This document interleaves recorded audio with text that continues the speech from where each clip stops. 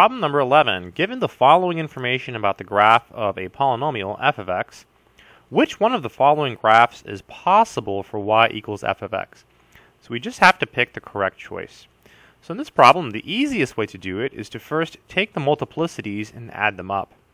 So the degree is equal to the sum of the multiplicities. So all you do is you add these up. So 3 plus 2 plus 1. So you end up with 6. So we have an even degree polynomial. That's key. And then you have to look at the leading coefficient. So leading coefficient.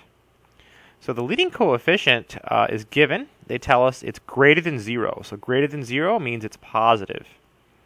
Okay, so we have an even degree and a positive leading coefficient. Again, we know it's positive because that's what greater than 0 means. So whenever you have an even degree and a positive leading coefficient, just think, what's the simplest function you know that has these characteristics? Well, y equals x squared.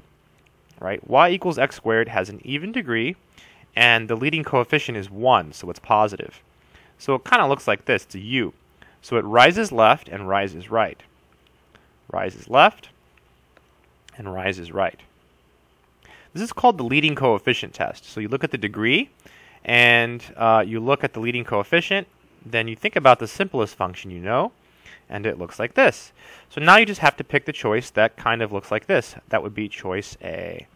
So choice A is the correct answer.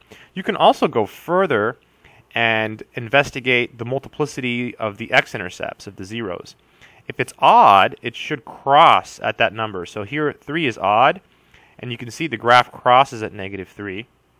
2 is even, so it touches and turns around at 1. And 1 is odd, so it crosses at 3. But it's better in these problems to just use this test here. So you look at the degree, and it's even. You look at the leading coefficient, so it's positive. Think about the simplest function you know. Draw the picture. It rises left, rises right. So the only one that rises left and rises right is choice A. So A is the answer to this question. So I hope that made sense.